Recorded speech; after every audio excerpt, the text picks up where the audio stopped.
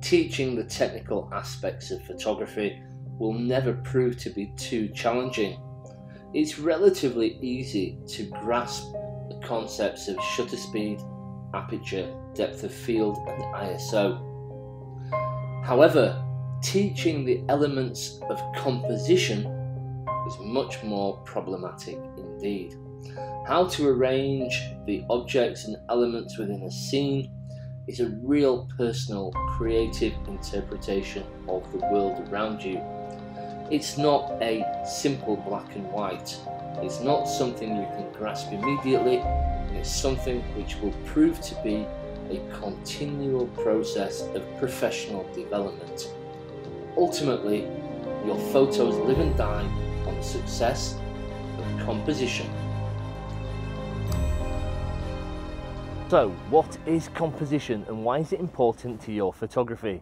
On a technical level, composition is simply the arrangement of elements within a scene.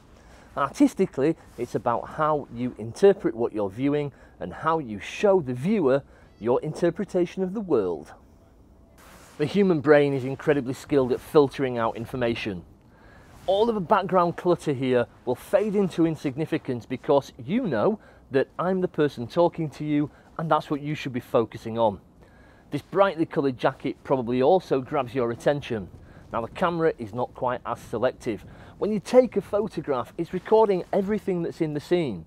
So it's your job as a photographer and the artist to be able to lead the viewer through that scene and to be able to tell them the story of your image. You have to direct them to what you want them to look at. Now, when I decide to take a photograph, the first thing that I think about is the story. What am I trying to convey to the viewer? What's the narrative of the scene or the image that I want to create? Once I've decided upon the narrative and the story of the scene, I can then think about how best to compose my image and how best to arrange the elements within that scene in the strongest, most impactful way for the viewer. Ultimately, a photograph is just the arrangement of elements within a confined frame, and how you place those will directly determine how successful that image is. There are a whole host of different guides and tools that you can use when trying to get the best composition for an image. Without going into an exhaustive list, we've got things like the rule of thirds, golden ratio, symmetry, texture, foreground interest, use of colour, juxtaposition, framing, frames within a frame, leading lines, we've got odd numbers, we've got the use of triangles, and over the course of a few videos I'm going to start to talk about these in a wider context, which hopefully will give you more ideas about how to get the best out of any location that you're visiting and shooting. Now, scale is another very useful compositional tool. As I walk into this shot, I'll become larger in the frame because I'm getting closer to the lens. The further away I am, the less important I am and the less attention I will demand. The closer I come to the lens, the more impact I have and the more of your attention and focus I will be demanding. Now, that's pretty important as a photographer because scale can be used to really generate impact and drama within any scene. Ultimately, it leads into another element which is filling the frame, as indeed my face is doing right now. Also, scale will start to determine the size of objects within an image. If you have a giant mountain, but you have nothing there that the viewer can recognize size-wise, it's difficult to know just how big that mountain is. Put a person into the scene and instantly you have a point of reference. A person, a building, a tree. These are all things that have generally a typical size, and the viewer can relate to that and start to understand a little bit more about the narrative of your shot. As we've just been talking about scale within images, I'm going to skip in and show you a shot where the main element is actually quite small. In this image of Glencoe, it's one of the little cottages that sits just at the back of Glencoe at the side of the main road. You can see that the cottage actually doesn't really take up that much space within the composition. The background is full of mountain and it's full of negative space. Again, shot with a slightly longer focal length. It's on the 70 to 200mm lens again, compressing all that down and flattening it. Again, it's here all about desolation and isolation. It's all about showing you the story of typical Scottish winter. The deeper story is that it's about mankind and our determination and desire to cling on into some pretty harsh environments and to really battle it out and make these places our homes. Against the elements and against the odds, we still do this. And that's what I want to try and get across in this particular shot. Now, when you're looking at this, the cottage, because most people understand the typical size of window, typical size of door, you get a real sense of scale for the mountain behind. Now, I've taken the top of the mountain out here, I've cropped it so it fills the frame, and that gives you no reason to look elsewhere. There's no distracting elements to it. Now, I shot some wider shots of this as well, where you can see the tops of the mountain. I shot them with wider angle lenses, and all of these give a real different shot, different composition, different perspective, different mood and feeling. This is a one that I quite like because it was my original vision for the shot, and although I experimented and explored whilst still there, this was the one that I went to shoot, I shot it, and it actually was my favourite image. That's not always the case, which again is why I keep repeating, work a location. Make sure you've really put the effort in. Don't just rest on your laurels. You have to find the location, find the shot, and then be patient. But you have to put the work in first to be in the right position at the right time. So here we have an arrangement of boats within the scene. Now, this is a really rough example, just while I'm on location here filming this video. At the moment it looks interesting and there is a little bit of foreground, effectively just a strip of grass. However, there's nothing in that foreground, it adds nothing, it's pointless, it's useless, doesn't give you any added value. Now here I've moved literally 4 feet to the right hand side and we've got these lobster pots which are filling the foreground and actually providing a sense of depth as well. Now, I'm not saying that this is a great composition. What I am saying is that this shot is more interesting than the shot previously. Now here, again, I've moved another 10 feet to the right hand side and composed this in a slightly different way again. And I don't know if you can see me. There we go. However, the way I've composed this now has all of these elements in there. We're breaking up the frame, we're giving depth into the actual video, we're showing the relative size of these in the distance. We've got these lobster pots that are grabbing your attention at the bottom, and altogether the shot's a lot more interesting. Let me just step out of the frame and you can see for yourself.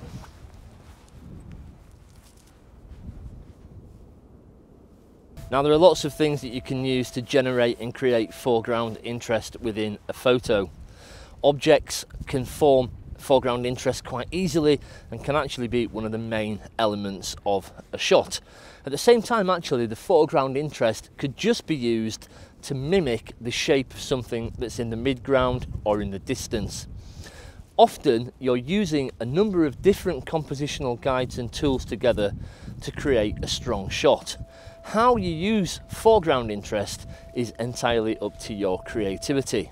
What I want you to do is to just think about how to include some foreground in your scene. Think about scale, think about colour, think about texture, placement of those elements, and really try and work the scene. Whilst I'm in exactly the same location, I've come to the other side of the lobster pots to demonstrate another way to create strong compositions, and that's simplicity within a scene. Now here I've taken all of the distracting elements out and I just have the arrangement of these boats, and I've tried to position the camera so I have some separation between the first boat and the second boat and the boat off to the left hand side. Now together there's a whole host of different things going on here. We've got the boat actually leading you through to the next boat, to the next boat, to the next boat, in effect creating a lead in line. We've also got simplicity here. There's a real monotone element to this and kind of a lot of flat contrast created by this mist. So there's really nothing to give you any distraction within the shot. In the distance, we've got the shoreline and the small jetty and pier jutting up, which also gives a little bit of a sense of scale. Now, I've not taken a photograph of this, however, there's definitely some shots to be had here, and all I've done within the past few moments is walk 20 feet, and I've got completely different types of video, just as an example. Leading lines for me are typically best placed to the left. It's natural for people to view from the left to right, primarily because the majority of the world reads from left to right, so you tend to view things in that kind of way. However, they also work from right to left on occasion. Here we've placed a pier in the bottom right hand corner of this particular image. Now it takes you into what normally would be the focal point, which is a lighthouse. But here, because the entire pier and lighthouse are engulfed by a giant wave, the whole thing becomes a singular element and focal point. There's enough of the lighthouse sticking through between this exploding wave that you can still grasp what it is and what you're looking at. But once your eyes have rested on there, you will find that you're drawn from right to left, looking across the wave until you see this giant peak of a wave on the far left hand side of the image. It's an interesting journey, but it's a simple and uncomplicated journey. It works very, very well because of that simplicity and because there is a prescribed journey for the viewer through the shot. Now, the way that I'm shooting this, the sun is in my eyes, so I'm just going to flick these sunglasses down so that I don't end up blinded. However, this particular composition of this video section here has been done to illustrate something called balance. Now, there are two elements within this shot. There are me and there's this hut. Now, in the background, the hut is obviously much smaller, so takes less prominence than me in the frame. It's a secondary element within this composition, and I am the primary focus of this particular section of video. I position myself to the right hand side. I've left some separation here between me and the other element, and that allows me to have a bit of balance within the frame. I'm taking up the majority of the frame, and you've got a secondary anchor point. Now, if I actually step over a little bit and put myself more central and actually start to encroach into the background here, you'll find that this shot isn't anywhere near as appealing, and that's because I've lost separation, I've lost isolation, and also it doesn't feel anywhere near as balanced. By bringing myself back over here, just that little step to the right hand side hopefully demonstrates how balancing elements within a composition can make a real difference to the quality of your image. Here, what I've tried to do is achieve overall balance within the shot.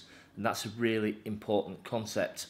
Making sure that the viewer feels as though the image that they're viewing has balance can be a real key skill. And it's quite hard to explain what balance is.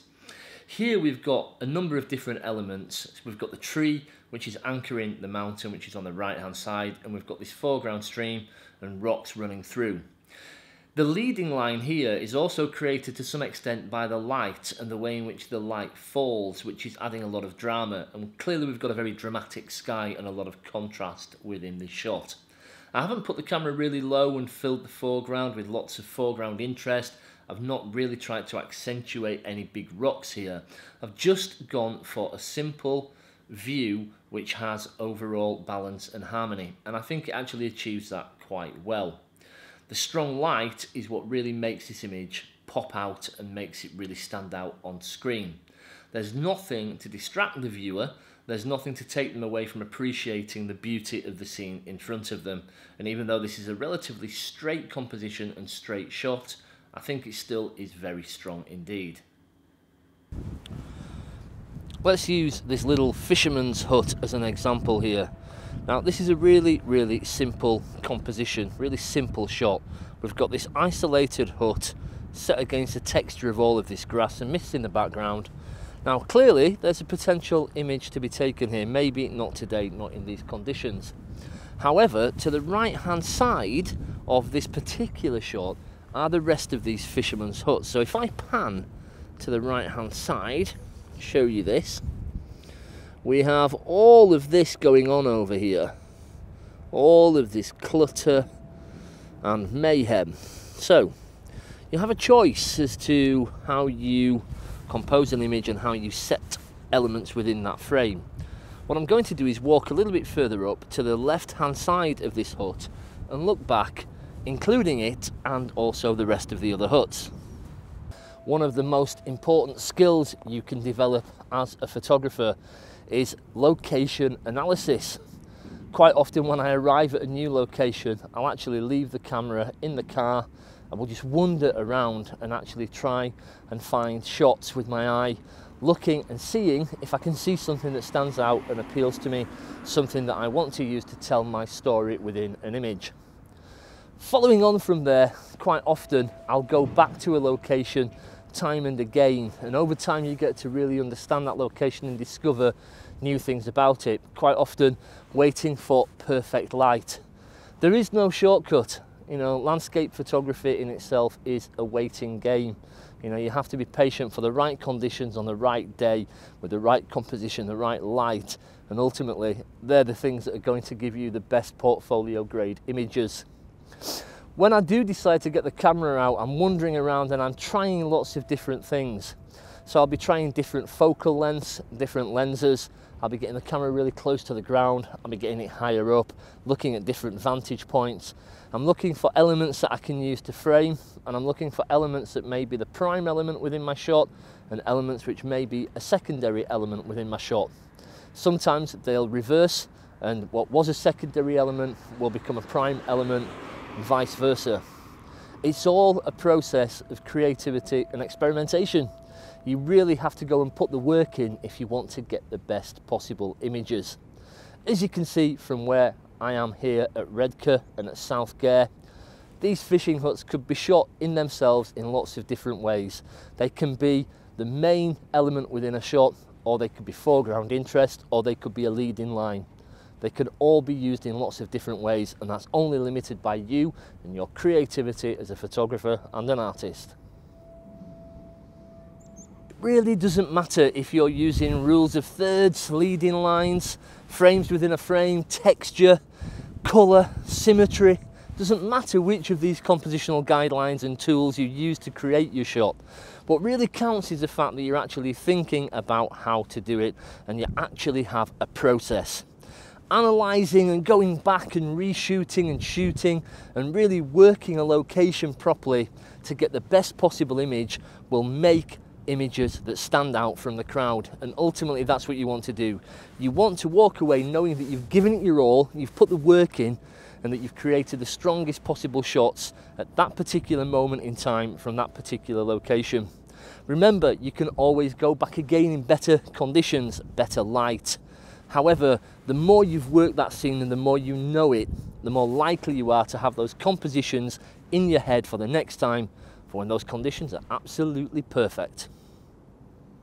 So, we're now back from Redcar and we're in the house and we're able to take a look at some photos in a little bit more detail and start to talk through why some of these images work and why some of these images don't.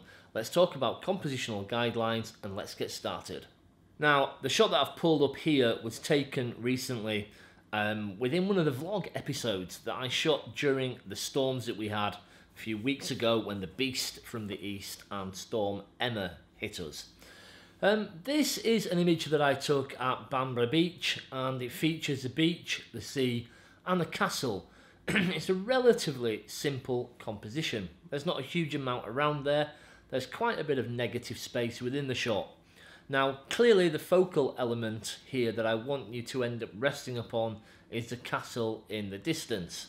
However, I need to take the viewer on a journey to get there, and here I've used an S-curve leading line which sweeps through from the bottom left hand side of the shot and actually takes you to that final focal point.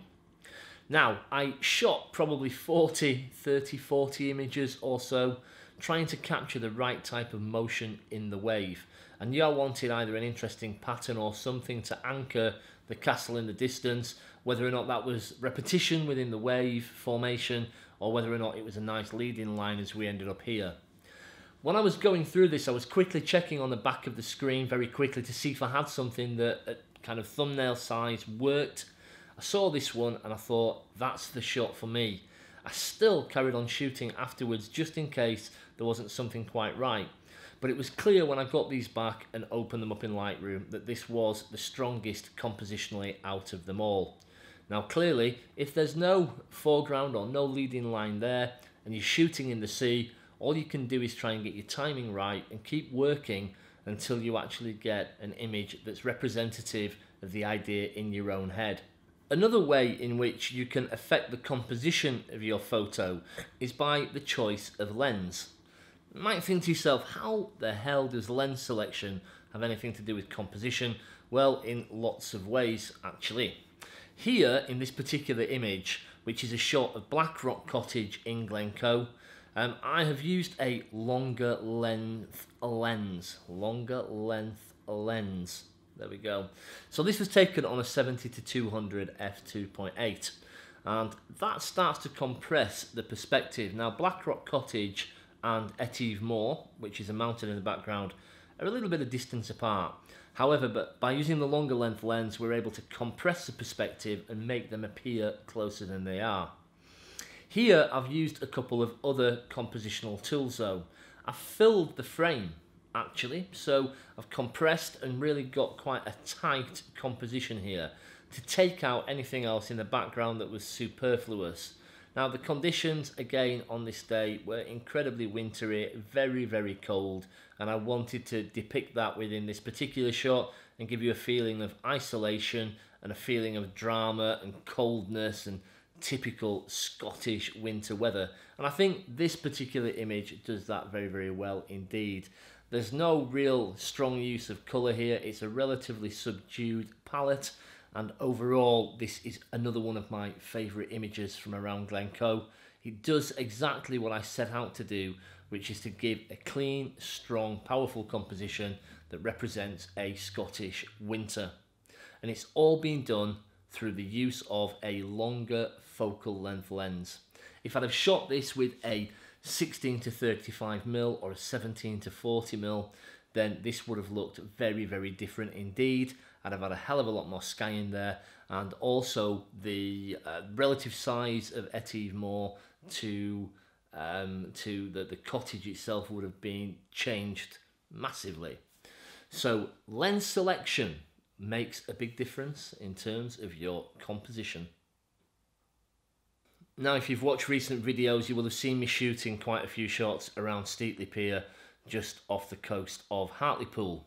Now here we've got an example of a wide angle shot. This was taken with a 16-35 or a 17-40, and we've got this big ass of the pier right in your face. Now one of the advantages of the wide angle is that it actually distorts perspective, and that's exactly what I want to talk to you about now. Altering perspective can be another great way to compose an image and take a viewer on a journey. So what have I done here? Well, the wide angle gets the big back end of that pier right in your face, so it's going to attract your attention pretty much straight away. We've also got repetition and texture here as well. In other words, a little bit of a pattern forming. We have the structure of the pier that's taking you on a journey from the left-hand side of the frame to the right-hand side of the frame. Now, the pier is obviously getting smaller. Because of the wide angle, the far end of the pier now looks very small indeed, and it's taking you out to this circular concrete block. But what it does do is lead your eye through. So we've got a direction. You'll also see the reflections in the bottom and the textures in the sand. They're also leading you in the same direction. There's nothing to take you away from where I ultimately want you to look. The other thing here is, again, we've got triangles used within this composition as well. Again, not going to talk about those too much, but you've got a triangular focus point coming in. There's a very strong journey for the viewer. It's really simple, but it's really powerful. Nothing to distract you. Really like this shot again. By putting a wide angle lens really close to a foreground object, you will amplify the size of that object within your composition. The scale of a small rock with a lens 30 centimeters to 60 centimeters away will be magnified tenfold relative to the background. That can help to build drama. In this image, I've taken the use of patterns a stage further, and what I've done here is try and develop the ideas from the earlier shots at Steatley and actually make them even more graphic and more representative of the shapes within the shot. So as you've seen from a couple of the other examples, I've used repetition and patterns to try and give you a little bit of a sense of the architecture of Steatley Pier. Here, one of the key things in this image is the fact that it's a long exposure shot as well. So I've taken away all of the wave detail in the background and you're left with these really strong contrasting shadows from the sun on the right hand side of Steatley Pier casting down onto the sand and the beach, and then you've got all of that texture and geometric representation of the wood and the metal work providing a little bit of contrast in there as well.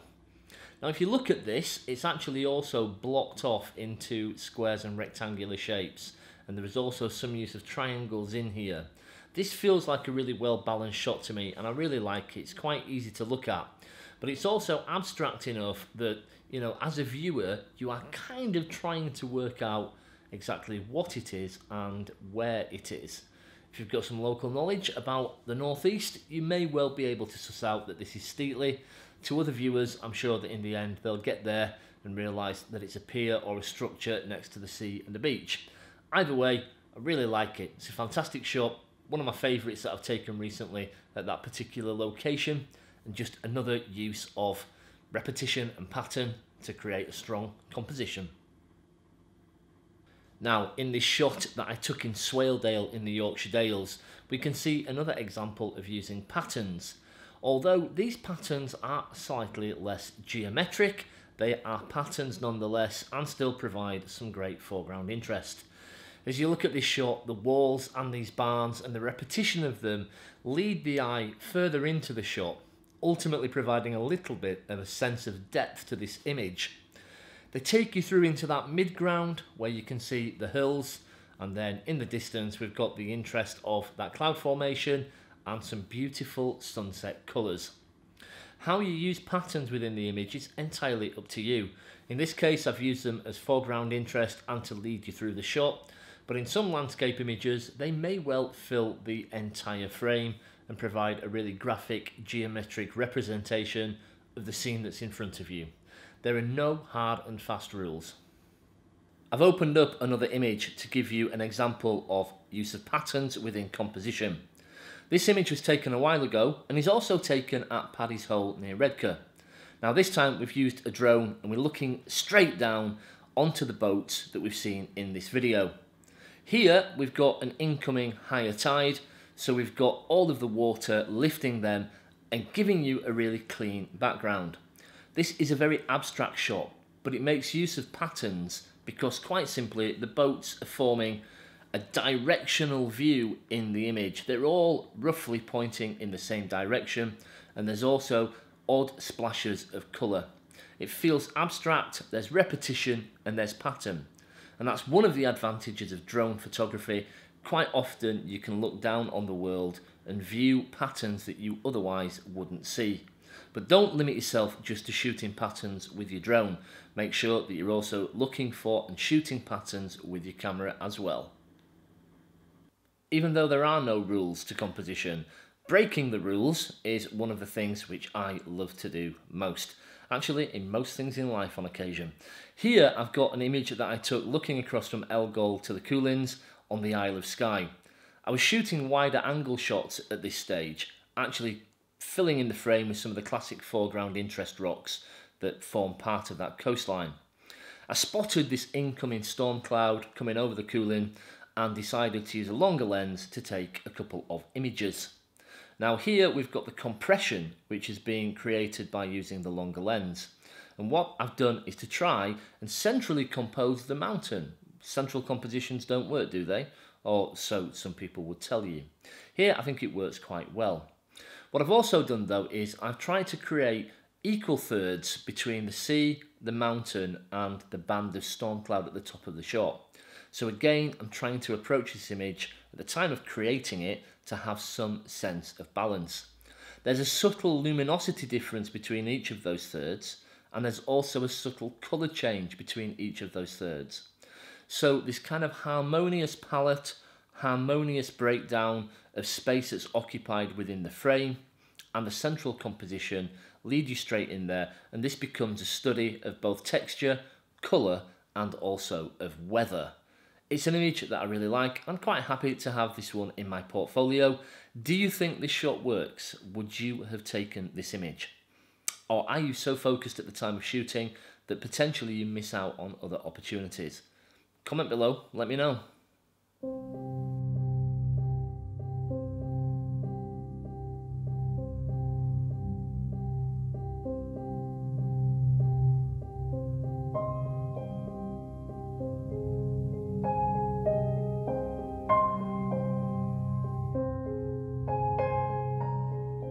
Well, let's talk about an analysis of an image overall, and let's actually have a look at all of the compositional tools that have been used to generate a shot.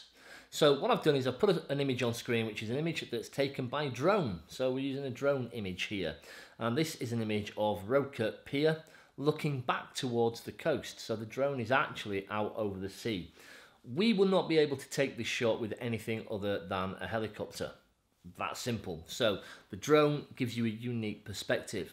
So first of all, it allows you to put the camera in an unusual position. That position is 300, 250 feet in the air in this case. Now, as you're looking back, you've got the pier and the lighthouse right at the end. We've got that little splash of red on there which drags your eye straight in. That's providing some foreground interest. That also sits within a big gap of negative space, which is from the sea. There's nothing else there, but it does have some beautiful texture and light on the sea as well. The pier at the back of the lighthouse then is leading you in. Now, I literally adjusted the height of the drone repeatedly until I got enough separation from the lighthouse and the mid-ground, which are the little cliff in the background of the houses, and so the pier would lead your eye in after you had been attracted to the lighthouse. That takes you through into that mid-ground, and then we've got a little bit of detail there. In the background, in the far distance, we've got that fantastic sunset happening, which is really bright, really intense. And again, we've got some beautiful blue colours in the sky which are matching the sea. So there's a lot of use of colour within this image as well. So I think this is one of the best shots that I've taken of Roker Pier by drone. It's probably one of the best shots that I've taken of Roker Pier.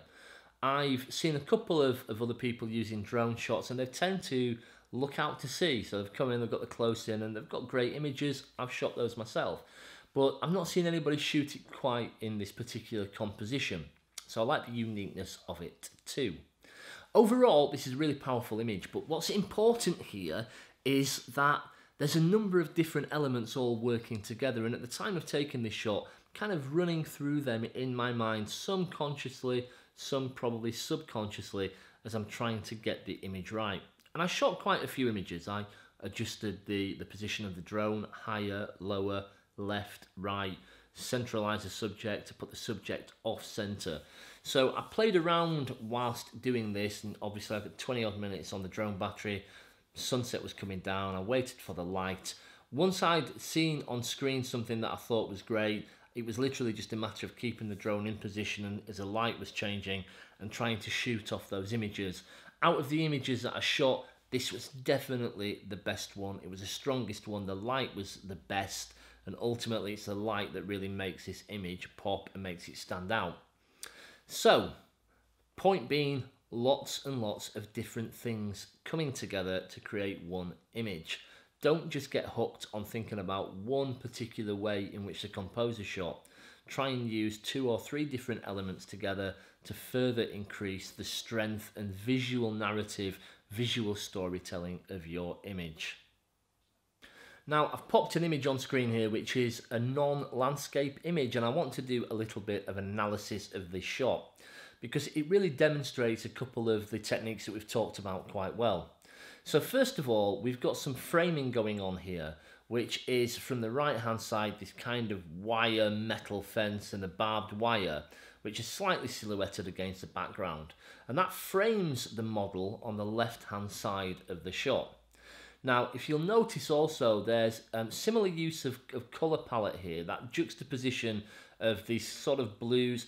Everything kind of fits together quite well.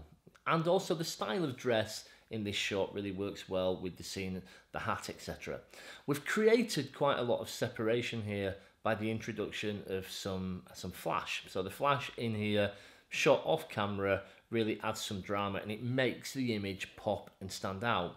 So what have we got going on? We've got the use of colour, separation and isolation, and also some framing within this particular image.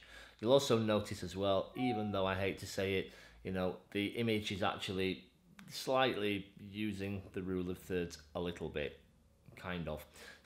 One more quick photo of Gaynor here, shot also in Newcastle. This was taken on Newcastle's high level bridge. Totally different lighting conditions on this particular shoot. We've got beautiful, strong, bright sunlight coming through. But again, we've still got the same things going on. We've got natural framing. We've got the verticals and shapes on the left-hand side of the shot coming all the way through, and we've got a subject that's placed actually quite close to the edge. But it all leads you through. You've got this beautiful warm light coming into Gaynor's face. You've got those sunglasses which attract a little bit of attention as well. There's a bit more landscape in this because the background's a bit more cluttered, there's a bit more detail in there, a bit more texture. But again, you're still drawn to the subject through the framing and through the light. That's what works and what makes this image quite a strong pop image. Something that I really like, one of my favourite shots that I've taken over the years of Gaynor. And yes, I hope you like it too. But again, feel free to comment below. Does this shot work for you? Does the shot that I showed you before work? Can you apply some of the techniques from these two images back into your photography for landscapes? You'll see again, we've still got the separation and isolation going on because of the aperture, which was shot really wide. So all of that background is thrown out of focus and we're getting the texture without too much detail. We're getting all of the light without too much detail. Thank you for watching this video. If you have enjoyed it, then please like, share and subscribe. Don't forget to click the little bell icon, which means that you'll get regular updates about new content when it's released. Also, please comment below. Let me know your thoughts on this particular video. Tell me more about what you might like to see in upcoming videos as well. That's it for now. I'll see you again next time. Take care.